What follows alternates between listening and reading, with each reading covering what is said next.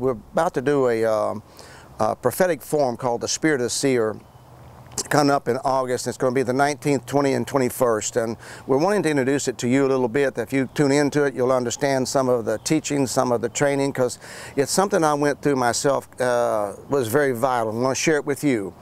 And that is, we're helping to locate you, to be able to define some things in your life when it comes into the realm of the spirit of prophecy. So we're going to be doing this for you. I'm going to be interviewing young prophets that's in their 30s. I'm going to be interviewing prophets that's in their 50s. Myself, I'm 63.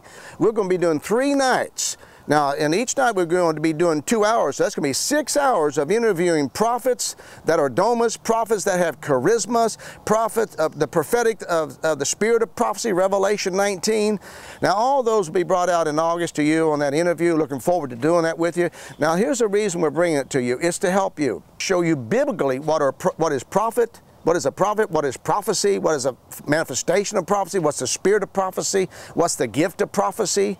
What's the difference between the doma gift and the charisma gift? So that you can understand who you are. We're wanting to define it for your sake, to give you understanding of exactly who you are, how you can find yourself in this, and then be free to go with the biblical concept of prophecy rather than traditionalism, churchianity, or denominationalism. We trust it'll be a blessing for you. It'll help locate you, find out what your gifts are, your calling is in some areas, and how you can be free to move in the voice of God as an oracle of the Spirit Himself, speaking for the Lord and not just for yourself.